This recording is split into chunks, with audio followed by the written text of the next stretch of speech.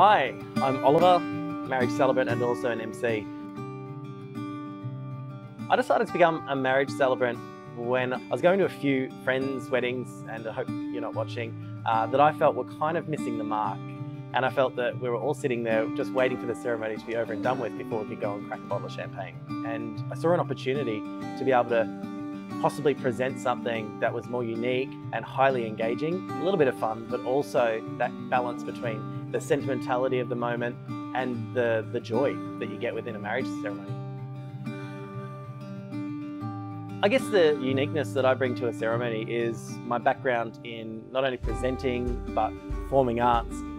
A lot of those skills that I've learned over the years have really allowed me to be able to present quite naturally, casually and comfortably, and allow not only the couples, but the audience, so the friends and family that are there, to be part of that moment and to really engage and feel free to interact if they feel the need to. It's the moments that are unscripted or unplanned that make the ceremony most unique and most memorable. And my goal in each ceremony is that the audience will walk away and say, wow, that really represented that couple. So where to from here? Fill out my inquiry form, let me know a little bit about you, a little bit about your ceremony, and I'll get back to you with my availability and some more information for you.